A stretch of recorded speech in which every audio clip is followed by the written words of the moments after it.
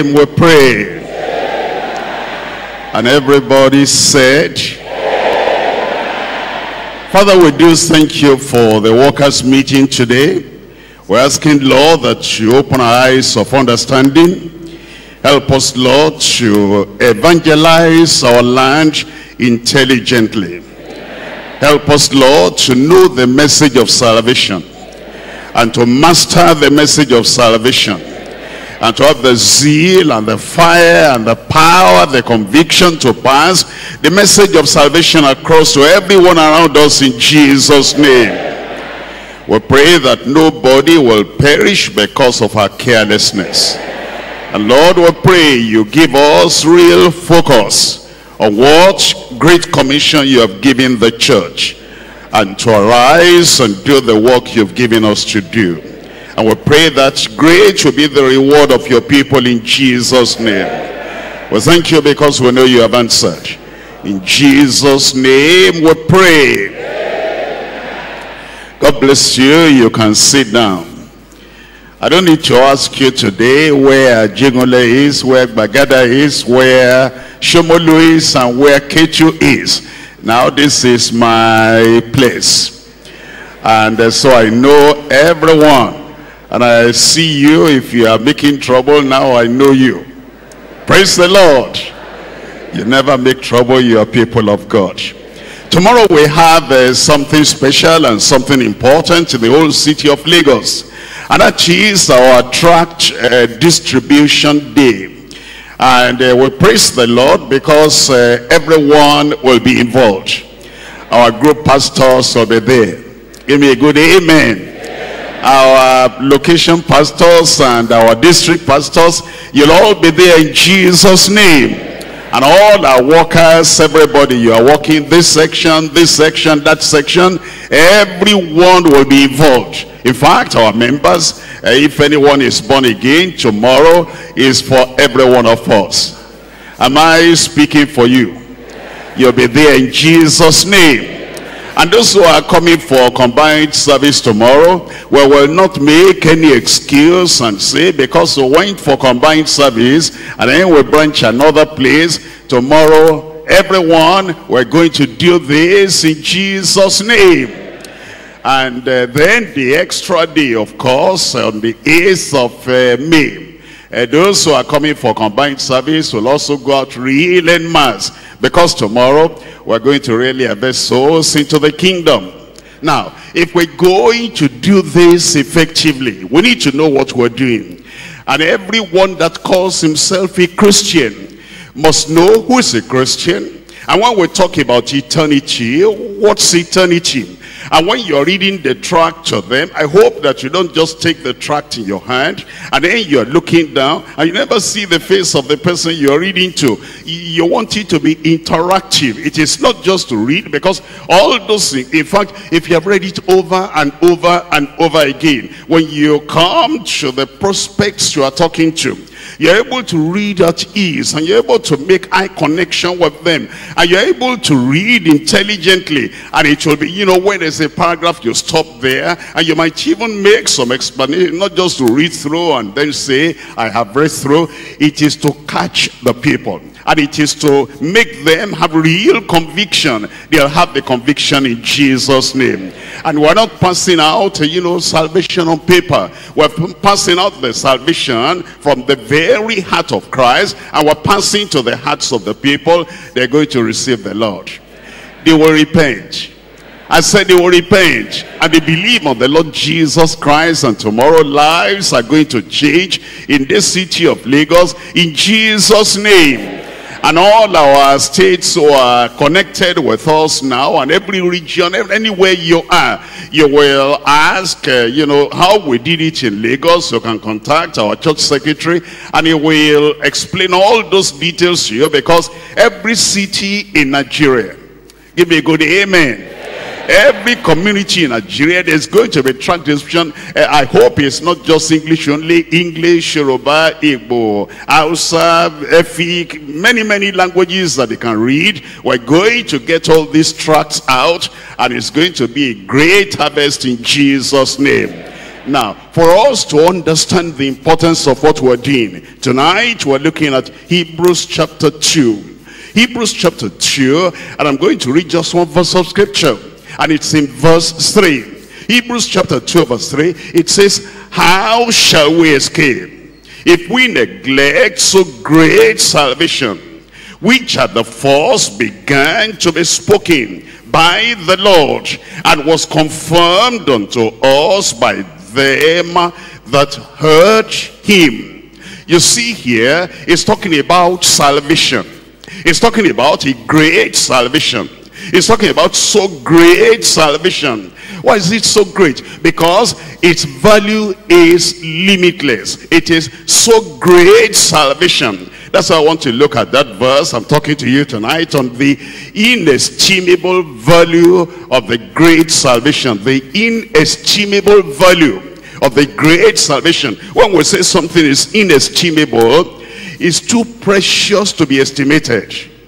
It's too great to put a value or a price on. And it is so wonderful that if you don't have it, you'll be of all men that was ever born in the world the most miserable. And it says, how shall we escape if we neglect so great salvation, which at the first began to be spoken by the Lord, and then was confirmed to us by them that heard him. Now, let's ask the question, when you say something is great, you must have a reason in your mind. And when the Holy Ghost, you know, the Holy Ghost is the author of the scriptures. And he used all these apostles and all these men to pen it down. What did the Holy Ghost have in mind when he said, their salvation is great? Their salvation is so great. And then he says, how shall we escape if we neglect so great salvation? Number one, it's great because of a great experience. A great experience. We had no peace. We were in turmoil. We were confused. And that's why you hear many people committing suicide. They are fed up with life. The confusion is so much. And then salvation comes. A great experience of peace with God. A great experience of the peace of God. A great experience of peace within. Number one, because it gives us a great experience. Number two, because of a great expense. That is, the price of that salvation is so great. It took the blood, the pure blood, the spotless blood of the sinless Christ to go to the cross of Calvary and to die for us. And that's the price of our salvation. That's what Jesus paid, his blood, because of a great expense. Number three, because of a great exchange. A great exchange. You see, when you purchase something, there's an exchange. You give money, and then the person is selling gives you the commodity.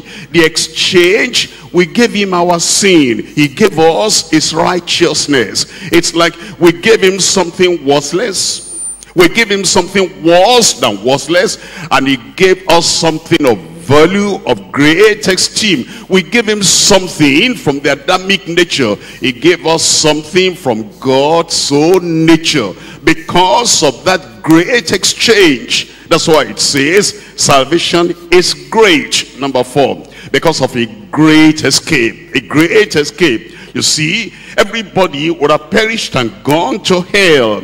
And then Jesus Christ came and he died for us. And now we escape. We escape from the earthly prison, and we escape from the eternal prison. We escape the judgment of God. We escape the wrath of God because of a great escape. And there is no other thing that can make this escape available for you and for me except the salvation that Jesus gave on the cross of Calvary. And because of that great escape, what a great salvation. Number five, because of a great emancipation. Emancipation. It's like we were tied down, slaves of sin and slaves of Satan, and nobody could emancipate us or set us free. And the rope was too thick, And the chain was so strong that nothing could set us free until Jesus came and he died on the cross of Calvary. And now we have a great emancipation. He has redeemed us. He has set us free. He has broken our chain. And he has untied and loosened everything that bound us. What a great emancipation. That's why it's such a great salvation. Number 6, because of a great endowment. Endowment. You see, when we get saved, he endows us. He gives us an inheritance from heaven. And because of that inheritance, the endowment and the endowment that nobody could give us, and it comes through this salvation. That's why it says, this is so great salvation. Because of the great endowment. Number 7, because of the great exaltation. He lifts us from the dungeon, and then he lifts us far above into heaven, that we might sit together in the heavenly places with the Lord Jesus Christ. It's a great exaltation. So great salvation. Why is it so great? Number 1, because of a great experience. Number 2, because of a great expense. Number 3, because of a great exchange. Number 4, because of a great escape. Number 5, because of a great emancipation, freedom. Number 6, because of a great endowment.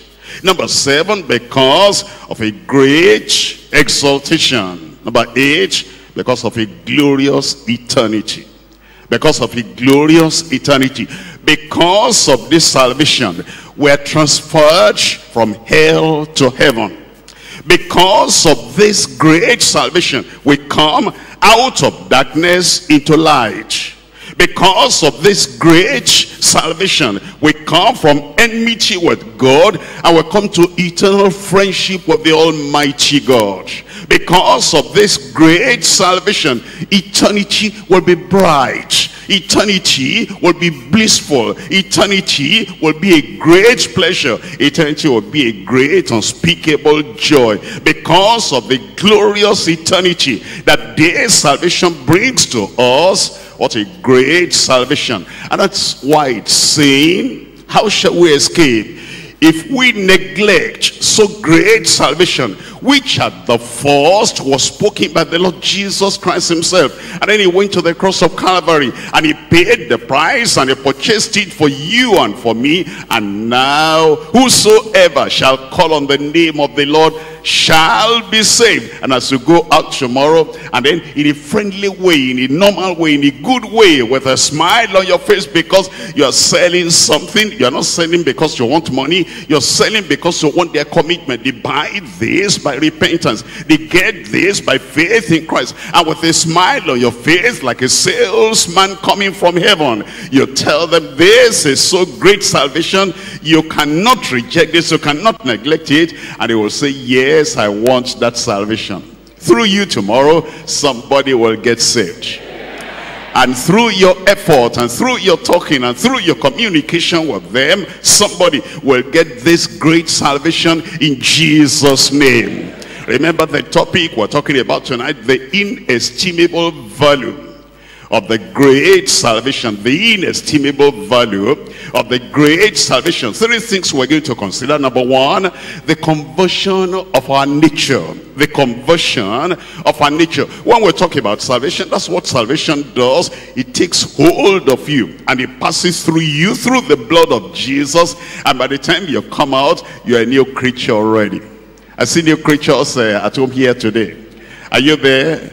Because of the conversion of our nature. Number 2, the consequence of our neglect. The consequence of our neglect. If I don't tell them, if you don't tell them, if we don't tell them, or if the people here and they don't respond, the consequence of neglect. Number 3, the concern for our neighbor. The concern for our neighbor. If salvation is so great and you know about it, if salvation is inestimable and you know about it, if salvation is priceless and you know about it, you must be concerned. And you must tell the people that do not have this great salvation. They will have it in Jesus' name.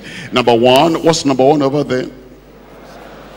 The conversion of our nature. Look at this, look at this. In Hebrews chapter 2, and I'm reading verse 3, it says in chapter 2, verse 3, Hebrews, it says, how shall we escape if we neglect so great salvation, which at the first began to be spoken by the Lord? Have you noticed that when people came to the Lord Jesus Christ, and then it touches their lives, a change came. A change in their soul. A change in their spirit. A change in their mind. A change of direction. A change of their lives. Salvation gives us conversion. It gives us transformation. It gives us a change. It is the conversion of our nature. In fact, as we even go to the Old Testament, the people who were saved, they testified about this, and you can find the conversion that took place. The conversion that took place. We're looking at Psalm 51. Psalm 51, and then you're going to find, here is salvation. You find something before salvation and something after salvation. Look at verse 12. In verse 12, restore unto me the joy of thy salvation. Restore unto me. That means he's lost it.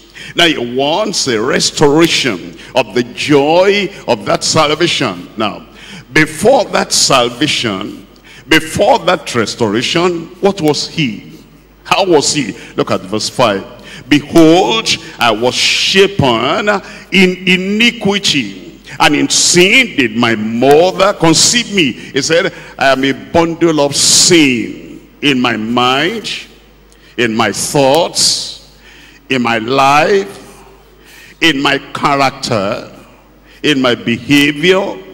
Everything about me, within and out, everything is sin, because I was born in sin, shapen in iniquity. Now, when the salvation comes, what change do we expect? Look at verse 7. Purge me with hyssop, and I shall be clean. Wash me, and I shall be whiter than snow. That's the conversion. It says there's a change. I was black, now I'll be whiter than snow. I was evil, now I will be good. I was unrighteous, now I will be righteous. That's the conversion. If that conversion is not there, there's no salvation. Salvation is not just mental assent. Salvation is not just I believe. Salvation is not, you were like this before, after that so-called salvation, you still remain the same person. No, purge me with hyssop, and I shall be clean. Wash me, and I shall be whiter than snow. Look at verse 10. Create in me a clean heart, O God, and renew a right spirit within me. That's the salvation there. It says something new, something different will take place when you pass through the blood of the Lamb, and you are cleansed, and you are washed, and you are forgiven, and you are set free. There is a change, the conversion of our nature. Look at verse 12 now. In verse 12, restore unto me the joy of thy salvation, and uphold me with thy right spirit. Look at verse 10, at verse 13. Then, what's that there for? After you have restored me, after I have salvation, after I know that my sins are forgiven, then will I teach transgressors thy way, and sinners shall be converted unto thee. Before you can tell other people about salvation, you yourself must have this restoration of salvation, this joy of salvation, and this evidence of salvation. There's a change in you. How do you go and tell another person how to receive forgiveness when you're still feeling guilty? You have not been forgiven. How do you tell another person how to be clean when you have the guilt and the condemnation in you? You are dirty. How do you tell another person to be free from condemnation and damnation, from hellfire, when there is a doubt in your hand that if you died today, you are not sure of getting to heaven? How can you be on your way to hell and then telling other people, don't go to hell, don't go to hell? How can you, an unsaved man, unsaved woman, you don't have the assurance of salvation, and then you go to tell other people how they are going to be sure of salvation? There must must be a conversion of your nature. And it is from that conversion of your nature you're able to tell other people, this is how I got it. I came to Christ. I confessed my sin to Christ. And then I believed on the Lord Jesus Christ. And I was forgiven. And the Spirit of God bore witness in my heart. My life is different. My life is changed. And what I have got, I'm introducing to you. You can be saved. You must be born again. The conversion of our nature. I'm looking at Ezekiel chapter 36. Salvation is the conversion of our nature. In Ezekiel chapter 36, and I'm reading here from verse 25. Ezekiel chapter 36, verse 25. Then will I sprinkle clean water upon you, and ye shall be clean. From all your filthiness and from all your idols will I cleanse you. That's salvation right there. Now, before that salvation, how was he?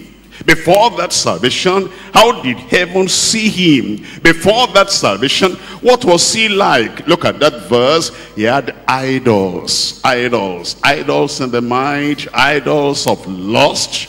Idols of covetousness. Idols of gold. Idols of silver.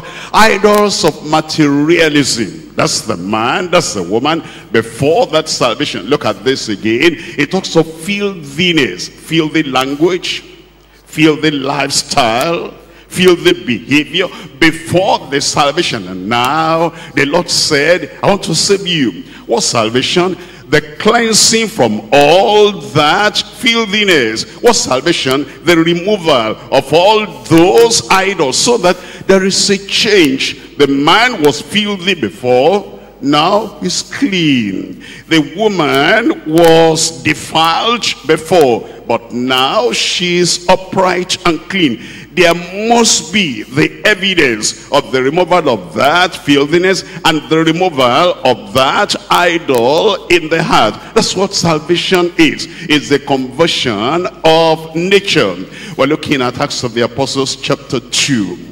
Acts of the Apostles chapter 2. I'm reading from verse 36. Acts of the Apostles chapter 2. And we're looking at verse 36. Look at this. Therefore, let all the house of Israel know assuredly that God has made the same Jesus, whom ye crucified, both Lord and Christ. What did these people do? They crucified the Lord. And they said, let his blood be upon us. What did they do that? They hated the Lord. They rejected the Lord. That's what they were before the salvation. Now, see this in verse 37. Now, when they had this, they were pricked in their heart. And they said to Peter and to the rest of the apostles, men and brethren, what shall we do? And Peter said unto them, repent. You see that? And Peter said unto them, repent. Before that time, they were not saved. They had hatred for Christ. They had evil in their hearts. They brought a curse upon themselves. And now, repent. That's the turning point. That's the dividing line between the past and then the future. After that repentance, look at this, verse 41. Verse 41. Then they that gladly received his word were baptized, and the same day there were added unto them about 3,000 souls, and they continued steadfastly in the apostles' doctrine. Do you see a change there? Do you see a transformation there? Do you see conversion there? They had hatred before. They didn't want to hear about Christ, or about Peter, about Paul, about John, about James. But now, repent and be baptized in the name of Jesus. The name they didn't want to hear, they repented. They were saved. And then you can see the difference after that. Not that they were running after them and they were still having their smokes and they were still having their alcohol and their idols. No, not at all. They totally turned. They totally changed. And then they continued with the apostles in the apostles' doctrine. There is a conversion of nature when there is salvation. We're looking at chapter 3 of Acts, and I'm reading from verse 19.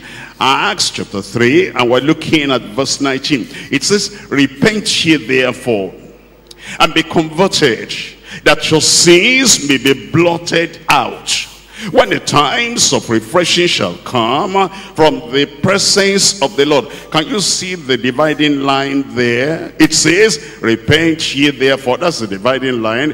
What are they repenting of? The sins to be blotted out. Before salvation, there were sins that were still there. Sin in the heart, and sin in the record of the sinner, and sins in the presence of God. And now he repents. What happens? God blots out all the sins. That's the change. That's the transformation. That's the conversion. And then a time of refreshing comes from the presence of the Lord. When there is salvation, it's a conversion. And it's a change. And it's a transformation. And we can see the difference between what you are today and what you were in the past. Look at verse 26. Unto you first, God, having raised up his son, Jesus, sent him to bless you in turning away every one of you from his iniquities. Iniquities were there, and you were following that iniquity before salvation. At the point of salvation, you turn around and you turn away from the iniquity. You can see the change there. Every time the Bible talks about salvation and talks about it in terms of conversion, you can see the change that comes. The great salvation is a real conversion. Number one, a conversion of our nature. A conversion of our nature. You see the dog has a nature that is running after the vomit. You see the swine has the nature that delights in defilement. And the sinner has the nature that desires and delights in sinning. When salvation takes place, there's a turning around, and the things I used to love, I love them no more. The things I used to do, I do them no more. Number two, it's a change of heart. A change of heart. Some people say, my mind is there, I cannot get my mind up that thing. When you are born again, when you are converted, when there's salvation, your mind is turned away from that evil thing. It's a change of soul and spirit. A change of emotion, a change of attachment. You were attached to something evil before, but now, because of that salvation, there's a change in attachment. It's a change of desires. The things will be thirsty for, and the things will be hungry for.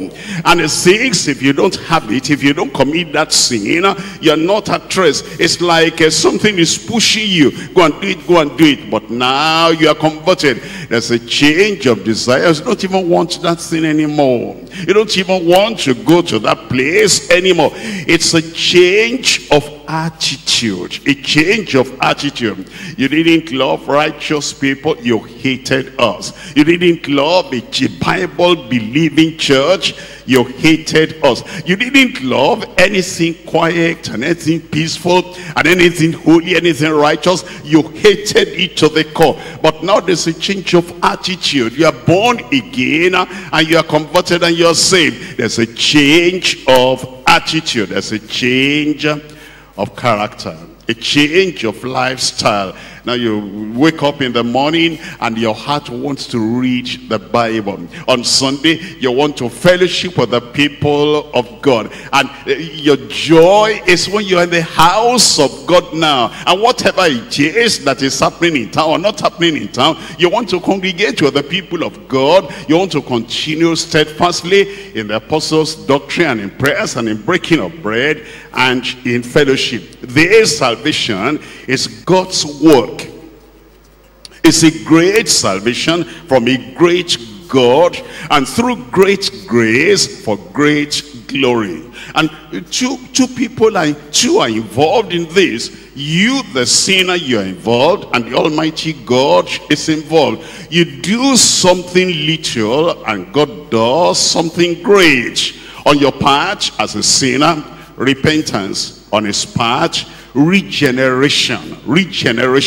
On your part, you turn away from sin. On his part, he makes a salvation to turn unto you. Your part, you contribute repentance, and he gives you regeneration. On your part, it's confession. You come to the Lord. How can I be saved? You have something to do. Do your part. What's my part? Confession. He will do his part. His part is cleansing. He washes you. He cleanses you. He changes your life.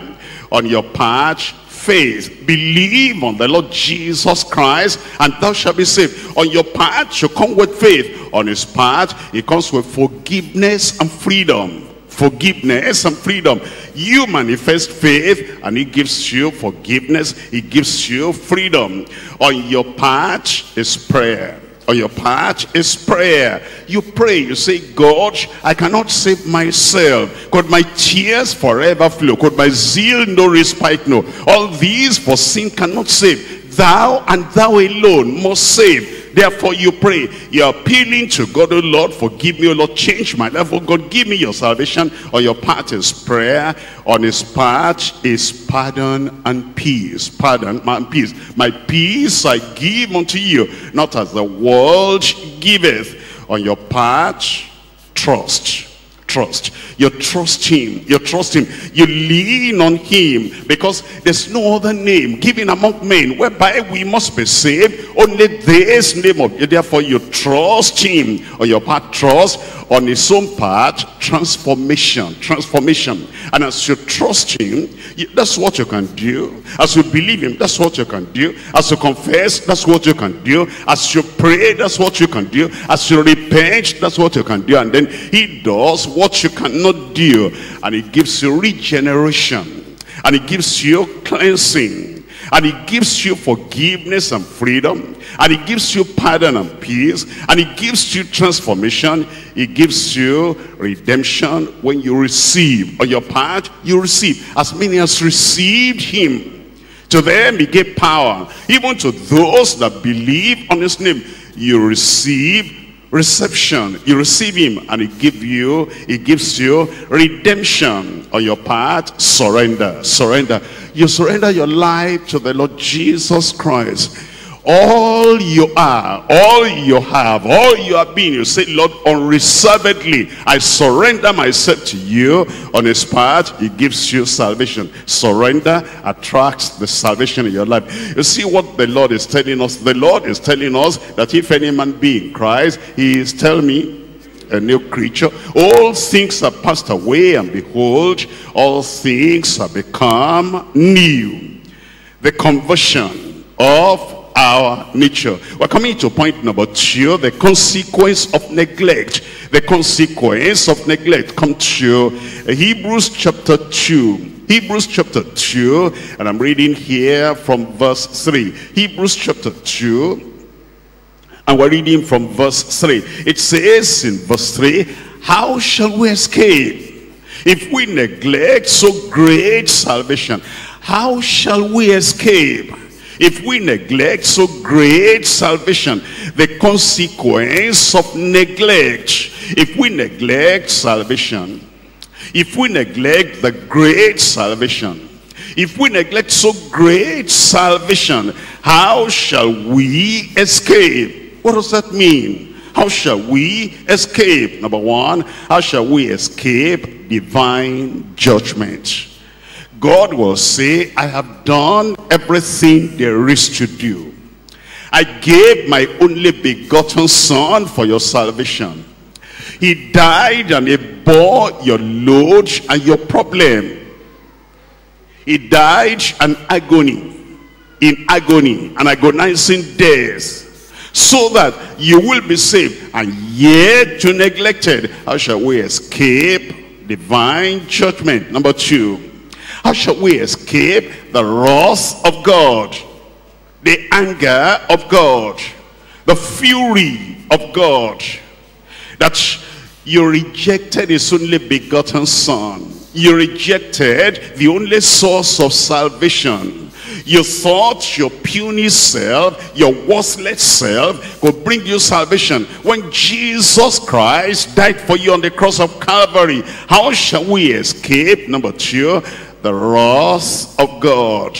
How shall we escape? Number three, eternal suffering. Eternal suffering. Because the one that died is the eternal Son of God. The one that died came from all eternity and is going to live for all eternity. The one that died, he put aside his eternal glory for you to be saved. And now he sacrificed himself, and then you say, I don't have anything to do with that. And you neglected the eternal value of your salvation. How will you escape eternal suffering? Number four, how shall we escape everlasting punishment? Everlasting punishment. You know, the punishment of our sins was so great that even Jesus found it almost unbearable, that he said, my Father, if it were possible, if there was another way that humanity could be saved, and I will not have to drink this cup, take it away from me, but not my will but thine be done. And then he went to the cross, and you can see the suffering, and you can see it's an eternal weight of pain. My God, my Father, why hast thou forsaken me? And then he died for you, and he said, it is finished. He finished every transaction, and now you can be saved. And then you toss it aside. How will you escape everlasting punishment? How shall we escape? How shall we escape endless torment? And the smoke of their torment went up forever and ever, and they had no rest day nor night. The people that received the mark of the image of the beast, and the people that prefer Satan to the Savior, the people that prefer darkness to light, the people that prefer to their own selves and their own evil to the righteousness Christ is offering them. How will you escape the danger and the damnation of eternal torment? How shall we escape the damnation of hell? Damnation of hell, that God will say, I never knew you, depart from me, ye that work iniquity. How shall we escape the pain? What kind of pain? No light. No light in hell. No water in hell. No peace in hell. No love in hell. No hope in hell. No friend in hell. No relief in hell forever. You know, as you look at our community, sometimes there's no light. The fridge will not work. The fan will not work. And there's no light to read or to see anything. If you're lucky to be able to have the light of a candle, you manage and you carefully go around the house. What if there were no candle? What if there were no sun? What if there were no electricity? No light at all for one day, for 1 week, for 1 month, for a whole year, and it's dark outside and it's dark inside. How do you live? How will you be happy? And when people go to hell, there'll be no light at all in hell. It will be darkness forever and ever. We're talking of 10 years, 100 years, 1,000 years, 1,000,000 years, 1,000,000,000 years, many years without end. No light. Those who don't have salvation, that's what they face. No water. How do you feel when you're thirsty and there's no water? You search here and there, there's no water. You talk and talk. After that, your throat is dry and there's no water. And the heat of the sun is terrible and you are sweating profusely and there's no water to drink. It happens for one day, it happens for 1 week, it happens for a month. How are you going to feel? There'll be no water in hell for 1 month, and for 1 year, for 10 years, for 100 years, for trillion years, many years, uncountable years. There'll be no water, there'll be no light. How are you going to feel? And that's the consequence of neglect. It's being presented unto you, and to you today you can be saved. And whosoever shall call on the name of the Lord shall be saved. But the fellow tosses it away and says, I don't have time for that. There'll be the pain of no light and no water. There'll be the pain of no peace. How do you find it? You know, you come to the house, all your neighbors are making a noise and fighting. All your neighbors say, get out of there. Everybody hates you. You turn here, there's hatred. You turn here, there's no love. You turn there, there's no love. And then you phone somebody you think would love you. The fellow, switches off the phone, and nobody wants to listen to you. There's no love anywhere on the face of the earth for you. When people get to hell, there's no love. Satan will be suffering. All the other sinners will be suffering. And the rich men will be suffering, and the poor will be suffering. Your classmates, if they went to hell, they'll be suffering. Everybody will just be suffering and crying of the torment by themselves. There's no love in hell. There's no friendship in hell. How are you going to stand that? And that's why it says, how shall we escape if we neglect so great salvation?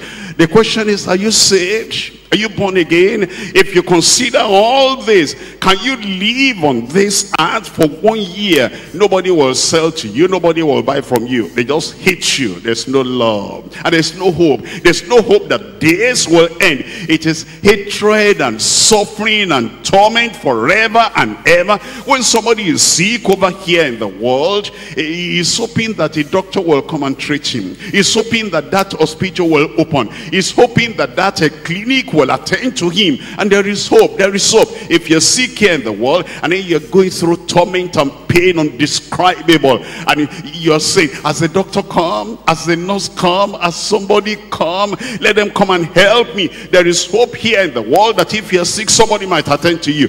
When somebody goes to hell and begins to suffer the pain and begins to suffer the anguish, there is no hope it may end tomorrow. There's no hope this will only be for 1 year. There's no hope this will only be for 5 years, forever and ever and ever. There'll be no hope. A life of no water, a life of no light, a life of no peace, a life of no friendship, a life of no hope, a life of torment forever and ever. How shall we escape if we neglect so great salvation, which at the first began to be spoken by the Lord? And then he told us, those that heard him, the people that reject, I pray you'll not reject. The people that neglect, I pray you will not neglect. Look at Genesis chapter 19. Genesis chapter 19, I'm reading here from verse 17. Genesis chapter 19. And here we're reading from verse 17. Before this, verse 17, the angels told Lot, have you anybody here besides?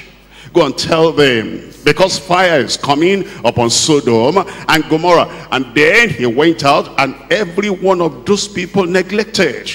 Every one of those people, they rejected. The judgment of fire was so near, and the city was going to be consumed with fire, and yet they rejected. Look at verse 17. It says in verse 17 of Genesis chapter 19. This is the angel now, because of God showing a mercy unto Lot and his wife and the 2 daughters that were there, so that they could escape the judgment of God. In verse 17, here is what it says. It says, and it came to pass, when they had brought them forth abroad, and he said, escape for thy life, look not behind thee, neither stay thou in all the plain. Escape to the mountain, lest thou be consumed. The fire was very near. The judgment was very near. If there's anything the church should be doing now, it's going out to everybody and telling them judgment is coming. It's going out and telling the world is coming to an end. It's going out and telling them, look at all the signs we see. Look at the heat waves all over the world. They call it a warming all over the earth. And look at the earthquakes we're reading about. And look at all the disasters we're reading about. The Lord is about to come. He'll come in the rapture. And then there'll be 7 years of untold suffering and torment in the great tribulation. If there's any time to go and tell people, this is the time. And then it says, when they will not hear, the angels took hold of Lot and the wife and the 2 daughters and said, escape to the mountain, because fire is coming upon Sodom and Gomorrah. Don't look behind you. There's nothing to look back to. Everything will be consumed by fire. Look at verse 26. But his wife looked back from behind him, and she became, tell me, a pillar of fire. Can you imagine somebody? She saw the angels, but she perished. She heard not a dream. She had the direct word of angels. She perished. Can you imagine when somebody hears a human preacher, and then the fellow rejects it? He that rejects you rejects me. But this woman, she heard angels preaching. And they preached about the judgment of God. And they said, here is the way of escape. Escape for your life to the mountain. And she still perished. Some people hear the greatest sermons they will ever hear, they will perish. Some people will see the greatest vision anybody can ever see, they'll perish because they neglect. How shall we escape if we neglect so great salvation? As you look at, come to Jude. We need to have the commentary of the Holy Ghost on that passage we read now in Genesis. Sodom and Gomorrah. What happened to them? The judgment that came, the fire that came upon them, and those people perished all the same. Look at Jude. I'm reading here from verse 5. Jude chapter 1 verse 5. I will therefore put you in remembrance, though ye once knew this, how that the Lord, having saved the people out of the land of Egypt, afterward destroyed them that believed not, and the angels which kept not their first estate, but left their own habitation, he has reserved in everlasting chains under darkness unto the judgment of the great day. Look at verse 7. Even as Sodom and Gomorrah, the cities about them, and the cities about them, in like manner, giving themselves over to fornication and going after strange flesh, are set forth for an example, suffering the vengeance of what kind of fire? Tell me out loud. Eternal fire. Fire that keeps on burning and burning. You've never seen any fire like that. Burning for 1 year and will not subside. You've never seen that. Burning for 10 years and will never subside. You've never seen anything like that. And the materials inside that fire, alive, like a rabbit, like any animal, alive and burning and running up and down to escape the fire and cannot escape, and keeps on burning, and the rat is suffering and yet cannot escape, and nobody can go there and rescue that rat. And now it will not be a rat, it will not be animal, it will be the Sodomites, it will be the sinners, it will be the unrepentant. They'll be in that everlasting eternal fire forever and ever. I pray you'll not be there.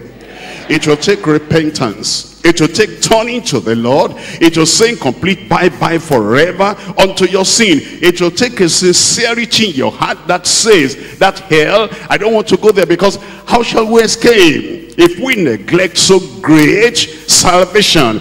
It tells us in Matthew chapter 23, to escape the great great judgment of God. It's not just being religious. Let me show some religious people. In Matthew chapter 23, Matthew chapter 23, I'm reading here from verse 26. Matthew chapter 23, and I'm reading here from verse 26. In verse 26, it says, "Thou blind Pharisee, cleanse first that which is within the cup and platter, that the outside of them may be clean also. Woe unto you, scribes and Pharisees, hypocrites, for ye are like unto whited sepulchres, which indeed appear beautiful outside," religious people, "but within full of dead men's bones and of all uncleanness.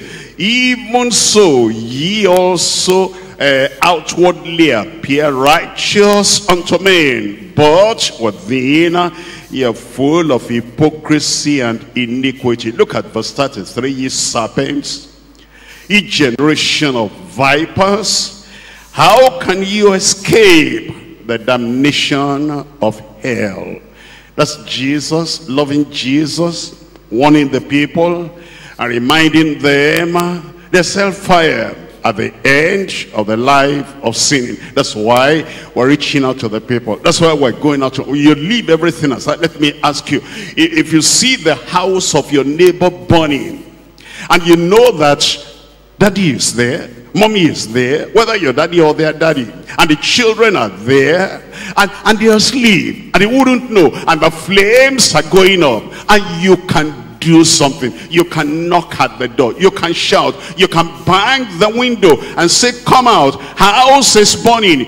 If you don't do that, and you say, "I wanted to go to the market," aren't you wicked? "I wanted to go and eat, I'm hungry, and because I'm hungry, I see that house burning, I cannot do anything," even the world will condemn you. We're saying that tomorrow hellfire is very near the people that are not born again. And we're saying, how shall we escape if we neglect so great salvation? The fire of eternal hell is about catching up on them. And you say you don't have any chance to tell them? You say you don't have any chance to tell the people, and say, you say, "I'm such a big person." What if you see a house burning? And then you say, "Because I'm a managing director in my place of work, I look at that house burning, I see people are inside. I am too dignified to shout. I'm too dignified to tell anybody that their house is burning. My position will not allow me to tell them to escape." How wicked you are. And if people knew about you, they will curse that position and that person occupying that position. "I am hungry. And because I'm hungry," what kind of hunger? There are people that have not eaten for some time because they don't even have the food to eat. But you ate yesterday, you ate the other day, and because I'm hungry, I cannot tell that person it's about entering into fire. How is it? You're coming back from a particular place, there's a cliff there, because the erosion have washed away the road. There's a great gulf, and people who are driving, they didn't know that road. They are falling into it, and they're dashing their bones, and they're dying. And then somebody told you, and you saw it, and just at the nick of time, you're able to apply your brakes, and you came back. And then you are coming back, but as you're coming back, you want to get back home in time. And because in a hurry to get back home in time, other vehicles are going there, they're rushing there, and you know for sure, once they get to that place, their bones are crushed, and they die, and they go to hell, and you're too much in a hurry to tell anybody. You can't stop. And you can't tell the people there's danger. You can't put a sign there is the danger. How do you tell me you're a Christian? I'm not sure a person like that even is as good as an animal. Animals will warn each other if they see a hunter that is hunting them and shot one down. The animals have a way. They will warn the other animals so that they don't get in the hands of the hunters. But you're a human being. You don't have the heart of a human being. You have the heart of an animal, and the heart of that is worse than animal woman, and you see that the hunter of this world, the devil, catching people and throwing them into the fire, and you cannot raise your voice and say something, and we say we're all coming together and we're going to have all these tracts in our hands, we want to tell people about eternity, we want to tell them how shall we escape if we neglect so great salvation. Say, I don't have time. Somebody had time for you and told you. Somebody had time for you and prayed to you. Somebody had time for you and gave you a tract. Somebody had time for you and prayed to you. Somebody had time for you and counseled you. I don't have time. How shall we escape if we neglect so great salvation? You have time. I have time. Tell me, I have time. Tell yourself, I have time. Tell the Lord you have time. The people of God are going out and they're telling everybody, you must be saved. You must be saved. Escape for your life. You must have time. And tomorrow, well, it's just the starting point. We're going to do it tomorrow. Another time, we're going to do it again. We're going to do it again until everybody in our neighborhood will hear that they must be saved. And through you and through me and through us together, they'll be saved in Jesus' name. Point number 3, the concern for our neighbors. The concern for our neighbors. We're looking at Hebrews chapter 2. Hebrews chapter 2, and I'm reading here from verse 3. Hebrews chapter 2, verse 3. How shall we escape if we neglect so great salvation? How shall we escape if we neglect so great salvation? Let me show you this. Look at Deuteronomy chapter 22. Deuteronomy chapter 22. There's a verse there you know very well. Deuteronomy chapter 22. Look at that. Deuteronomy chapter 22. Which verse do you know there very well? Tell me out loud. Okay, let me read the one you know very well. The woman shall not wear that which pertaineth unto a man, neither shall a man put on a woman's garment, for all that do so are abomination unto the Lord thy God. Have you heard that before? Have you read verse 4? Verse 4. Just the verse before that. The verse before that. Look at that now. Thou shalt not see thy brother's ass or his ox fall by the way, and hide thyself from them. Thou shalt surely help him to lift them up again. You see, when we read only one verse in the chapter, verse 5, everybody is reading verse 5. Everybody is reading verse 5. And there's something more important. You will not see your neighbor's ass, animal, your neighbor's ox, animal, fall into a ditch and cannot come out by itself. And the rain will come and beat it there. Arrows will come and strike that ox or ass there. Fire will come and burn that ass there. It says, you will not see the axe of your neighbor and the ox of your neighbor fall into a ditch, and then you do nothing. You will not see the wife of your neighbor fall into a ditch, and hellfire is running after her, and judgment is running after her. And you see your neighbor's husband and your neighbor's son and your neighbor's daughter more valuable than an ass and more valuable than an ox, and then you just close your eyes. You're not concerned. Somebody's wife is perishing, you're not concerned. Somebody's husband is perishing, you're not concerned. Somebody's daughter is perishing, and you're not concerned. And you have the wherewithal of salvation in your hand. You have the ticket of heaven in your hand. It's just a matter of handing that ticket out. Daughter, you're precious. You're more precious to be firewood for hell. Don't go to hell. Here is a ticket, and you find what to do there so as to get to heaven, and you cannot do that. There's the voice God has given you. There is a mind God has given you. There's a knowledge God has given you, and there's a passion, there's a concern God has given you, and that person is there. You see them every day, you meet them every day, and you walk together, you sell in the same market, and you cannot open your mouth for the wife of your neighbor and for the husband of your neighbor that is falling into that ditch, and bring them out. Rescue the perishing, care for the dying, and tell the Lord, I will do it. It's looking for people that will say it. And he says, who will go and tell them? And then you say, here am I, Lord, send me, send me. You will go in Jesus' name. There must be that concern in our hearts. There must be that passion in our heart. We leave every other thing. We suspend every other thing. We say, this is the one thing that must be done, and I will do it, and you will do it in Jesus' name. We're looking at Proverbs chapter 24. Proverbs chapter 24. I'm reading here from verse 11 and verse 12. Proverbs chapter 24.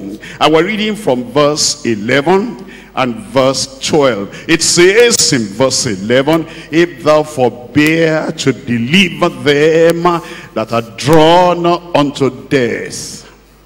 If thou forbear, if you stop, if you'll not lend a helping hand, if you'll not lend your voice to deliver them, if thou forbear to deliver them that are drawn unto death, and those that are ready to be slain, if thou sayest, behold, we knew it not. Does not he that pondereth the heart consider it? And he that keepeth thy soul, does he not know it? And shall not he render to every man according to his works? How will you escape? If you're so wicked that this is a day when everybody, all our members, all together, leaders and workers and members, we're reaching out. We love our neighbors. We don't want them to perish. And we're going to them and we're saying, the price of your salvation has been paid. And we can tell them. And then you fold your hand and you close your mouth as if you are not concerned. Why are you not concerned? Love your neighbor as yourself. If you were going to fall into a ditch, and I knew it, and you were just about there, and I was there just looking at you, and I was afraid to talk to you, just totally quiet, I would not talk to you, and then you fall there, you break your bones, you break your legs and your hands, and you break your skull, your head, and then just before you pass on to the other side, you knew that that neighbor saw me. With one word, you could have saved my life. With just a shout, he could have rescued me, but he didn't do it. He didn't love me as he loved himself.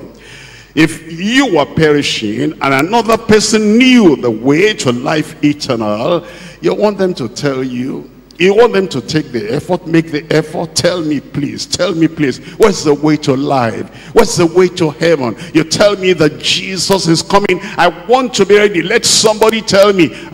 You want them to tell you. Why don't you tell another person? We must love our neighbors as ourselves. You see, there are people that are, only self-centered, considering themselves. They only want to get to heaven. Yes, we want to get to heaven. You want to go alone? You want your daddy to be crying in hellfire when you go to heaven? Your mommy to be crying in hellfire when you get to heaven? Your siblings, brothers and sisters to be in hell? And then I'm going to church, I only know God. They are whatever they are, idol worshippers, and I don't have anything to do with them. I am holy, I am righteous. Is that the right attitude of a person following Christ? And will not tell them. Luke chapter 8. In Luke chapter 8, we're reading from verse 38. Luke chapter 8, we're reading from verse 38. Here is what the Lord is telling us in verse 38. It says, now the man out of whom the devils were departed besought him that he might be with him, but Jesus sent him away. Fellowship, but Jesus sent him away. Attachment, but Jesus sent him away. I've seen the light, I want to be in church every day, but Jesus sent him away. Look at verse 39, saying, return to thy own house and show how great things God has done unto thee. And he went his way, and he published throughout the whole city, one man. And he published throughout the whole city. He didn't know the Bible from Genesis to Revelation, and he published it throughout the city. He had not attended Thursday revival, Sunday revival, Monday Bible study, and he published it throughout the city. He had not had the chance of going for retreat and covenant service, and he published it throughout the city. This was his first time of meeting the Lord, and the Lord touched him, and the Lord delivered him, and the Lord gave him an assignment. Go and tell the people at home. And he went, and he went just when he published it throughout the city, how great things Jesus had done unto him. And it came to pass that when Jesus was returned, the people gladly received him, for they were all waiting for him. The latest person, only one person, is so broadcast it everywhere, publicized it everywhere, that everybody was expecting Jesus. Let him come. They rejected him before. Now they were going to take this Jesus as their personal savior. You lost a lot of opportunity and chance in the past to tell people another opportunity is coming tomorrow. Will you do it? I said, will you do it? You will do it in Jesus' name. Our neighbors are perishing. We need to tell them. Our neighbors are going to hell if they have not repented. We need to tell them. We need to show them the way Jesus said, I am the way, the truth, and the life. No man cometh unto the Father, and no man gets to heaven except by me. You will not allow them to perish. That's why we're reading, and that's why we're told in Hebrews chapter 2 and verse 3, it says, and how shall we escape if we neglect so great salvation, which at the first began to be spoken by the Lord, and was confirmed unto us by them that heard him. You're making up your mind that from now on, you'll not allow your neighbors to perish. I said you'll not allow your neighbors to perish. Whatever will happen, whatever they will do, whether they will slap you or reject you, whatever they will do, you will open your mouth and tell them Jesus is the way to heaven. You'll tell them with passion, you'll tell them with zeal, you'll tell them with concern, you'll tell them with compassion, you'll tell them with tears in your eyes. Until they break down, they will come to Christ through you in Jesus' name. I said they will come to Christ through you in Jesus' name. Will you go? Lord, I will go. Rise up and tell the Lord, I will. Lord, I will. Lord, I will. There's no other important thing to do. This is the most important thing for you to do. Telling people of their salvation. Telling people how they can be saved. Telling people how they can come to know the Lord. Go and tell them. Go and tell them. Go and tell them. Jesus died for the sinners. Go and tell them. Tell them in such a way they will be driven on their knees. They'll accept Jesus Christ as their personal savior. Take part in this. Take part in this. Make it your life ambition that you'll publish, you'll publicize, you'll preach this great salvation, and people through you, they'll be saved in Jesus' name.